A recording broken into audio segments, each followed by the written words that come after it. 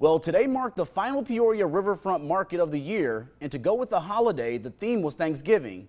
Liam Donahue reports.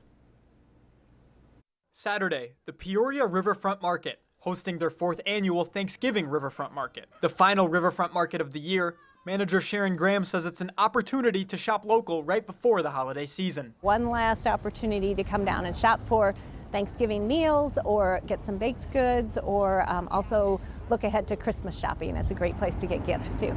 Graham says customers are helping support area businesses by shopping at the RiverFront Farmers Market. We are a producers only market, so everything must be grown, made, or hand created by the person that's selling it. James Buckley with Garden Spot Vegetable Farm in Princeville says he's appreciative of that local support as they work hard to put a good product on the table. It generates revenue for us. It generates a good product for the customer to put local on their dinner plate this holiday. We have a lot invested into the crop, so to see this amount of people coming out, it's fantastic. And Graham says hearing vendors making sales is great to hear. There's nothing better than having the vendors tell me that they've had a record-breaking day, and it looks like it's going to be a really good day today. Reporting in Peoria, I'm Liam Donahue.